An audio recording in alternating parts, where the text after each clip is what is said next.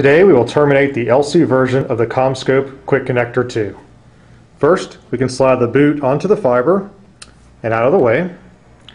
Next, we can mark the fiber to 40 millimeters using the strip length card provided in the toolkit.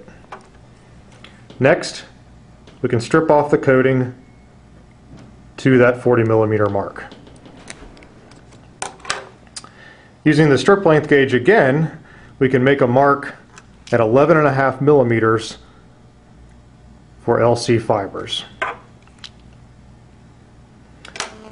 Next, we can clean the fiber with a cleaning solution to get any of the remaining coating off. And now we are ready to cleave the fiber.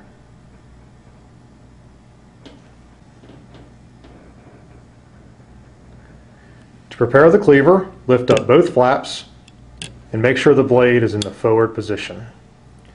Set the fiber down so that the edge of the 900 micron coating is at the 10.5 to 11 millimeter mark. Then you can close both flaps and slide the blade back to cleave the fiber.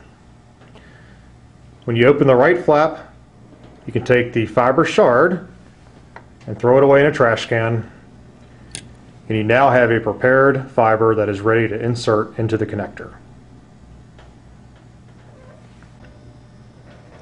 As an option, you may use a visual fault identifier to put a red glow into the wedge clip of the connector. Now carefully insert the fiber into the back of the connector using your visual mark as a guide.